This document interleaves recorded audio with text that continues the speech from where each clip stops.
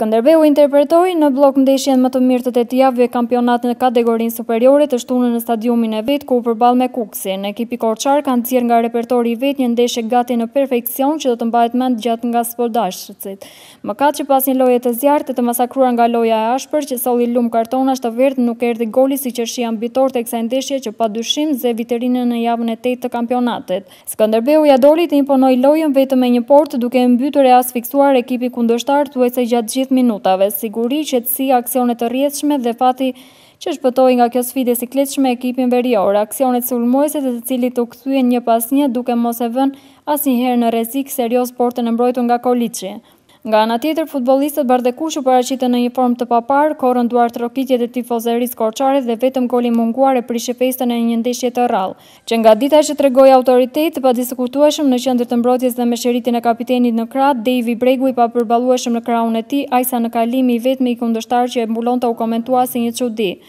Daja i palodhur në mesfush që në minutën e 81 lëshoi një silur nga më shumë se 30 metra në skaj të trekëndshit të portës së Xhikës dhe vetëm pozicionimi e refleksi i këtij të fundit i humbën një perlë goli.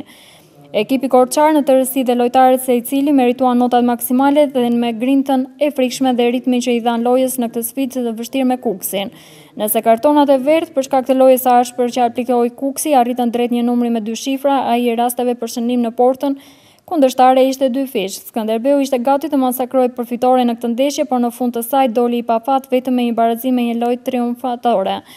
Nëse ekipi korçar ka gjetur vetveten dhe zotëron këtë harmoni në vazhdim, rikthehen pretendentët dinjitoz dhe kryesor për titullin e kampionatit këtë edicion.